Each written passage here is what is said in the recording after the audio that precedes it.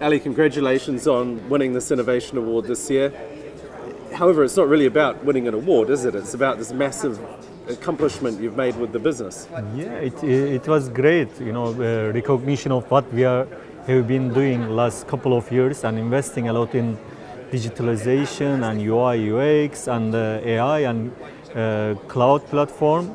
This is the, it's not just 1 year's effort, but long time as an Etiya, we improved and invest a lot, and it is not a, one step, but it is like a leap forward for us, and also recognition by industry what we have done. This is makes us very happy about it.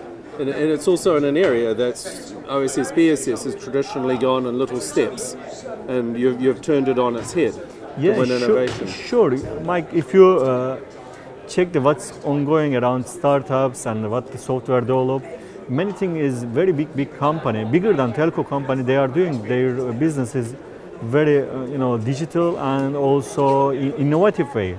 This is what we long time we were thinking about it, and what we applied and what we developed and increase our capacity also for this with the fees is this showcase. But in a future we will see more and more with what we have done.